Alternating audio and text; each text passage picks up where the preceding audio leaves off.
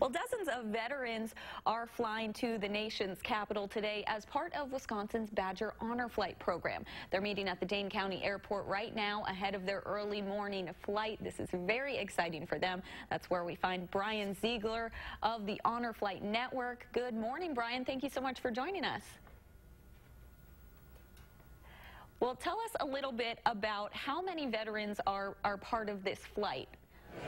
Today we're going to be taking 90 veterans, men and women from World War II, Korea, and Vietnam.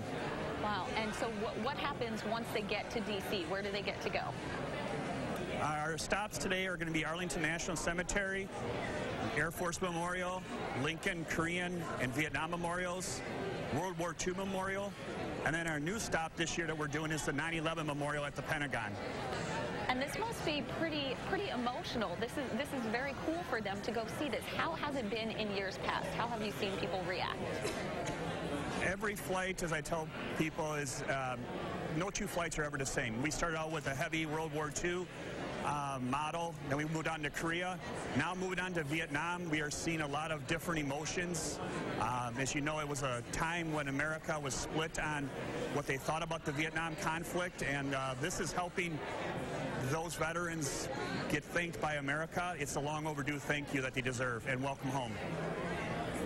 What has been the most rewarding part for you to see these veterans get to see these great landmarks?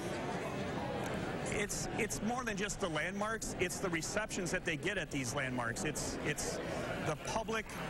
It's a public that comes in and thanks them and shakes their hand. Reception they never got when they came home from being deployed or in the service.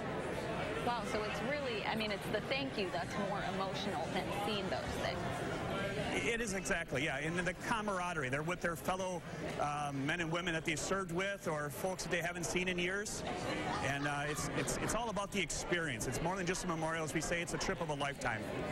Wow, well, thank you so much, Brian. I wish you luck on this trip. Thank you very so much. Thanks for joining us.